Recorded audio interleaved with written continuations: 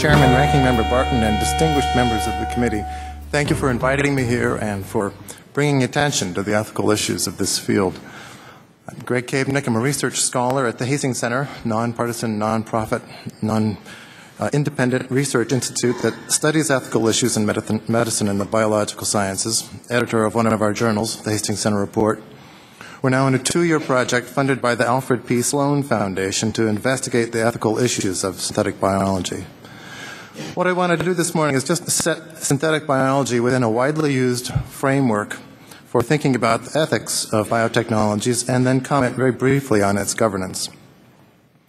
The ethical issues fall into 2 broad categories. First are intrinsic concerns, as they're called, which are about whether the science is good or bad in and of itself, aside from consequences.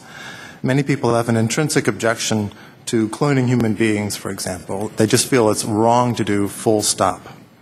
The second category involves concerns about potential consequences, risks and benefits, for example.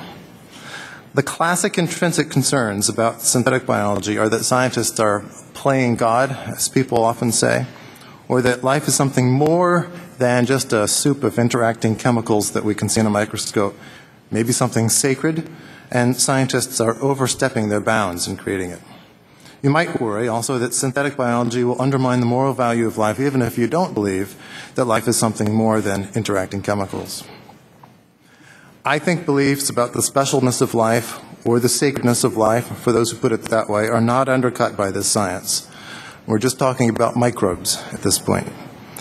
More importantly, whatever value we do attach to microbial life, we can also find in the life of a synthesized microbe as well.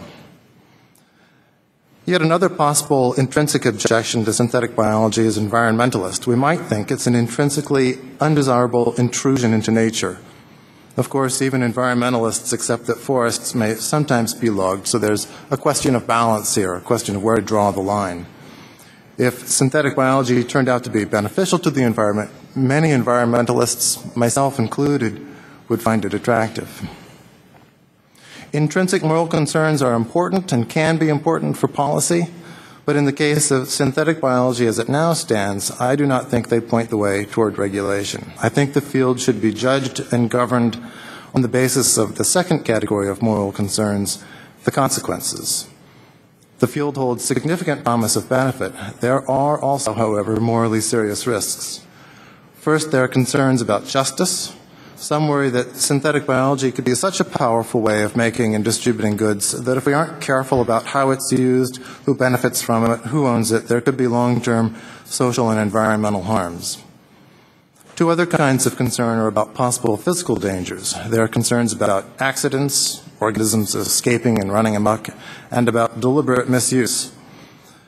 I once heard a microbiologist say that he was very enthusiastic about synthetic biology, and the only thing that worries him is the possibility of catastrophe. Synthetic biology aims at simplicity and control. One of the themes of traditional biology, though, is that living things usually turn out to be more complex than we thought.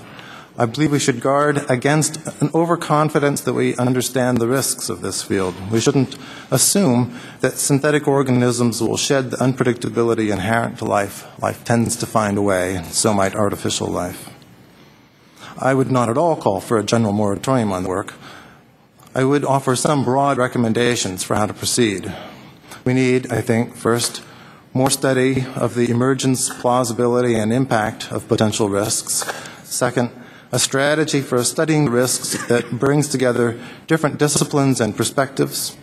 Third, a strategy that's grounded in good science, not sheer speculation, but is flexible enough to look for the unexpected.